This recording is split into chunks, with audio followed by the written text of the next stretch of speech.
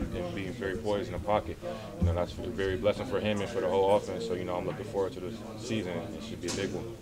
As far as the running game, you guys had some things that worked, some things that didn't work. Just kind of your thoughts on kind of how you guys did run the ball today. Oh yeah, we didn't really run the ball pretty well today, but you know it's just the first game, so we could go back to practice on Monday. You know, just try to watch film and just fix what we could do better on, and just try to improve. So we're not really stressing about the first game because it's a long season ahead of us. But you know, looking forward, we're looking to better ourselves and just run the ball harder and stronger. What are some of the things you feel maybe you can do better moving forward as far as the running game goes? Really, just making that open guy miss, the first defender miss. Really, you know, just getting past the second level and third level, and then, you know, just doing the rest with our feet after that. So really, that's just something all the running backs have to work on, and really just receiving out the backfield also.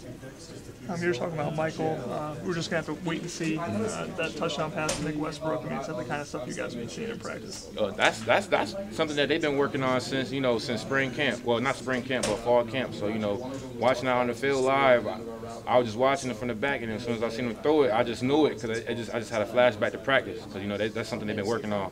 So, you know, like I said, when I seen, I was too excited. I ran to the end zone, met them there, and, you know, celebrated with them. Stevie, what do you think of Michael Penix today? Hey, I thought he played great. You know, minus the 2 picks, you know, mistakes happens, but, you know, he still, I feel like he led the team. And, you know, he stayed positive even with the turnovers he had, and he just, you know, fought to the finish. Coach Allen said that learning, you try to learn no matter what, but it's actually easier to learn off of a win than off of a loss. Just, right. You know, how are you guys going to kind of approach this week from that aspect? Just looking at the things we didn't do right, you know, all the good things we did, that's good and all, but look at the negative. That's something that we stress a lot. And, you know, going back to film, that's something we're going to pay real close attention to because, you know, we did the good things and all, that's fine, but, you know, we just have to make sure we have a perfect, complete game so we can have no negatives and just, you know, straight positives.